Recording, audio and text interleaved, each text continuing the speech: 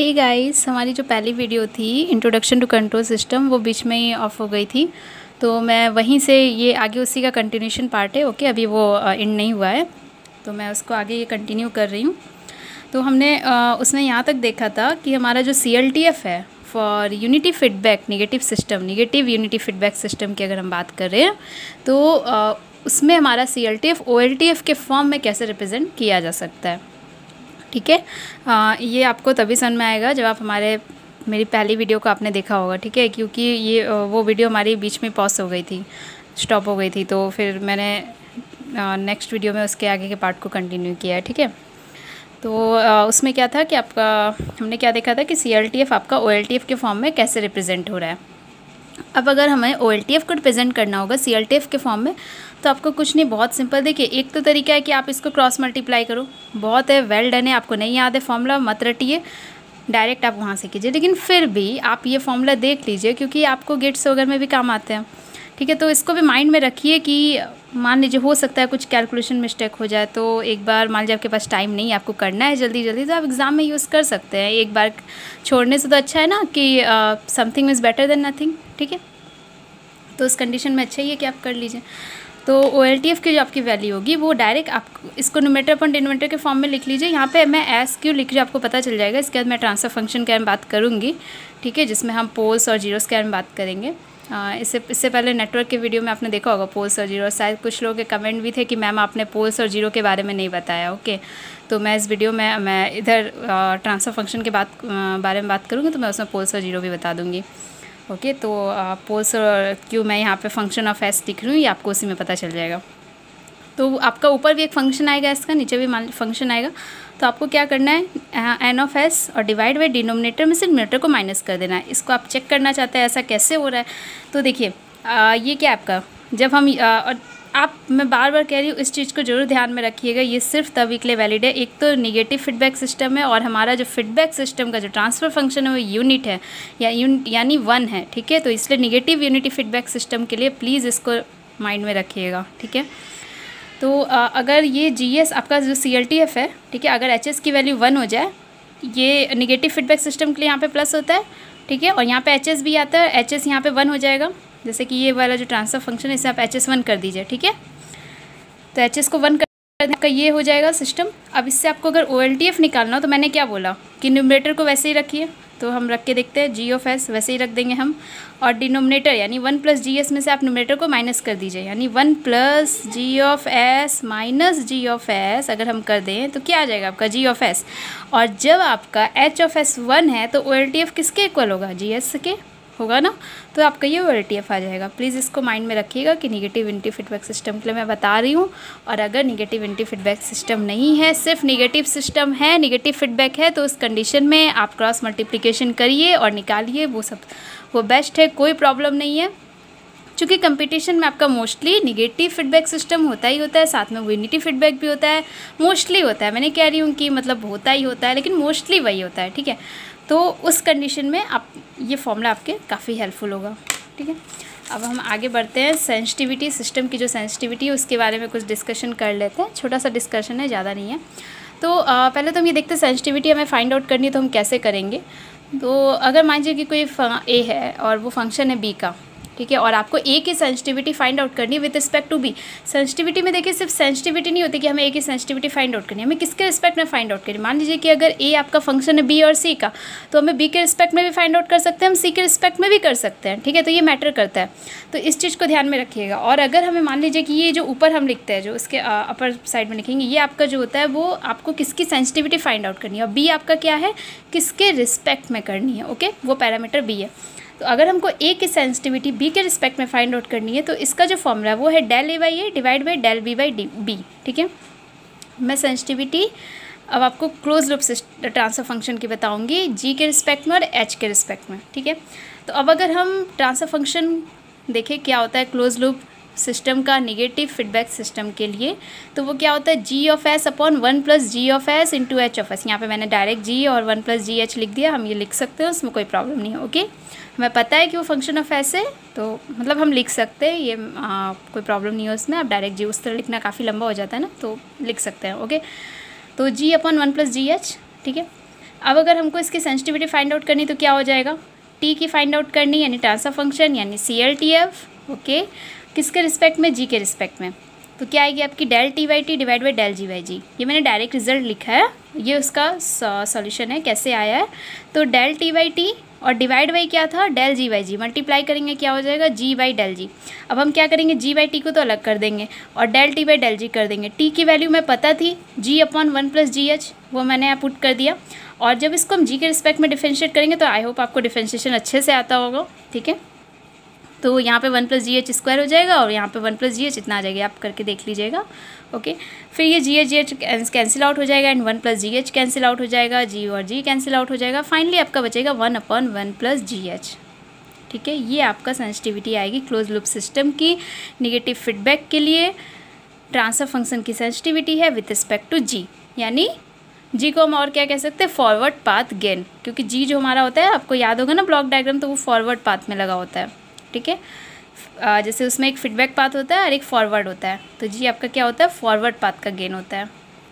अब हम नहीं एच के रिस्पेक्ट में अगर हम बात करें तो एच के रिस्पेक्ट में सिमिलरली आप अगर फाइंड आउट करेंगे एच के रिस्पेक्ट में सेम इसी तरह आपको करना है, del T by T divide by इस बार क्या करना होगा, डेल एच बाई एच। फिर उसी तरह आपका यहाँ पे एच बाई टी आ जाएगा और del T by del H आ जाएगा। फिर आप उसको डिफरेंशिएट करेंगे तो जो आपका फाइनल आंसर आएगा वो आएगा -GH/1 + GH, ठीक है। और ओपन सिस्टम की अगर हम बात करें तो ओपन सिस्टम में टी और जी आपका एक ही होता है, ये होता है ना ओपन सिस्टम। ऐसे G(S) यहाँ लिखा होता है, यहाँ पे C(S) होता है, यहाँ R(S) होता है, यहाँ C(S) होता है। ये इनपुट या आउटपुट, और आउटपुट बाय इनपुट क्या हो जाएगा आपका, वही ट्रांसफर फंक्शन होता है, T = वही आपका G(S) हो जाएगा, ठीक है। तो अगर हम इस समय T की सेंसिटिविटी को फाइंड आउट करें जी के रिस्पेक्ट में तो वो क्या आएगी, चूँकि यहाँ पे T और G तो इक्वल ही है तो क्या आएगी, 1 ही तो आएगी, ठीक है। अब मैं आपको ये बताती हूँ सेंसिटिविटी हम क्या चाहते हैं, हाई हो या लो हो। आप बताइए अगर आपका कोई सिस्टम है और उसके किसी पैरामीटर पे किसी वजह से कोई चेंज आ जाता है तो आप क्या चाहेंगे कि आपका आउटपुट चेंज हो या ना हो। ऑफ कोर्स हम चाहेंगे कि हमारा आउटपुट ना चेंज हो, ठीक है। मान लीजिए कि कुछ उसमें थोड़े बहुत चेंज आ जाते हैं, कुछ प्रॉब्लम, तो हम चाहते हैं कि हमारा आउटपुट ना चेंज हो, जो पहले था वही मिले हमें। तो हम क्या चाहेंगे कि हमारी सेंसिटिविटी लो हो, ठीक है।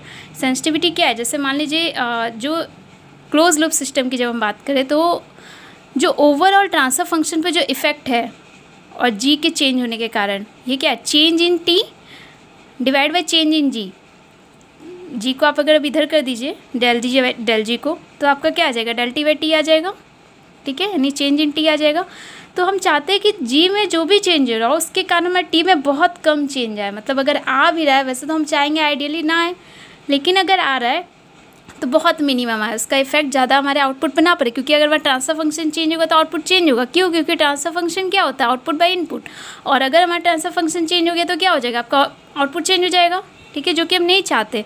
लेकिन अगर हम सेंसर के रिस्पेक्ट में बात करें, यानी एच के रिस्पेक्ट में बात करें, मैंने आपको बताया था स्टार्टिंग में एच आपका क्या है, सेंसर को ट्रांसफर फंक्शन को रिप्रेजेंट कर रहा है। तो अगर हम सेंसर की बात करें और इसको और क्या कह सकते हैं, फीडबैक पाथ गेन की बात करें H(S), तो हम चाहेंगे कि जितना चेंज उसमें आए, यानी वो उसमें जो भी चेंज आ रहा है उसमें चेंज कब आएगा, जब वो मान लीजिए कि एसी की बात ही तो वो बाहर के टेम्परेचर को मेज़र करेगा, उसमें सेंसर, मान लीजिए टेम्परेचर सेंसर लगा है, तो हम चाहते हैं जो भी वो सेंस कर रहा है उसका इफेक्ट हमारे आउटपुट पर पड़े। अगर आउटपुट पर इफेक्ट नहीं पड़ेगा तो वो हमको डिजायर्ड आउटपुट कैसे देगा, ठीक है। तो उसमें जो चेंज हो रहा है हम चाहते हैं कि डेल एच बाई एच, यानी एच में जो भी चेंज हो वो पूरा का पूरा हमारा टी पर रिफ्लेक्ट हो जाए। आइडियली हम यही चाहते हैं, ठीक है ना। तो ये तो हो गई कि हम क्या चाहते हैं। अभी हम देखते हैं कि इससे हमारी वो चीज़ आ रही है नहीं आ रही है। तो अब हम ओपन सिस्टम की अगर बात करें तो ओपन सिस्टम में देखिए जी में, यानी इसके पैरामीटर में जो भी चेंज होगा पूरा का पूरा टी पे रिफ्लेक्ट हो जाएगा। अगर हम यहाँ मल्टीप्लाई करते हो तो del ji by ji is to क्या हो गया, डेल टी बाई टी, यानी यहाँ पे और इंटू 100 कर दीजिए तो यहाँ पे जितना % का चेंज होगा उतना % पूरा का पूरा। इसीलिए ओपन सिस्टम जो होता है वो डिज़ायर्ड नहीं होता है। जनरली हम लोग ओपन सिस्टम नहीं यूज़ करते, हम क्लोज सिस्टम यूज़ करते हैं। क्लोज सिस्टम में मैं यहाँ पे सिर्फ नेगेटिव फीडबैक की बात कर रही हूँ। नेगेटिव फीडबैक में आप देखिएगा जो हम चाहते हैं हमें वैसा ही मिलेगा। इसके लिए देखिए हमने मान लीजिए कि एग्जाम्पल लिया है जिसमें जी की वैल्यू 100 है, ओके, एंड एच की वैल्यू 10 है। अब अगर हमें दिया है कि चेंज इन जी 10% है, यानी del ji by ji into 100, okay, change in जी दिया हो जाए del ji by ji into 100, वही बात है, 10% है। तो आपको बताना है कि सिस्टम के ओवरऑल सिस्टम के ट्रांसफर फंक्शन पे क्या इफेक्ट हो रहा है, ठीक है।